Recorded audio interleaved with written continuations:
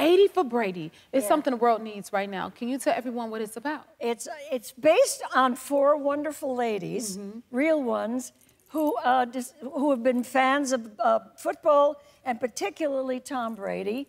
And a grandson of one of these ladies is an agent, took the idea to the agency, a big famous agency, and everybody said, what a great idea. And that's how we came to do this movie. Look at these women. Look at these women. It. You have a whole dance routine in the movie. And there's Tom in the back in the last scene. That's Tom? Oh. That's Tom Brady. Wow. And y'all do a dance routine in the movie? We do a dance routine. Not well. Not well? Well, no, we're not supposed to be good dancers. And Sally is the funniest, I think. She kind of bounces a lot. That's how she dances. She's deliciously funny, and I was trying very hard not to dance well.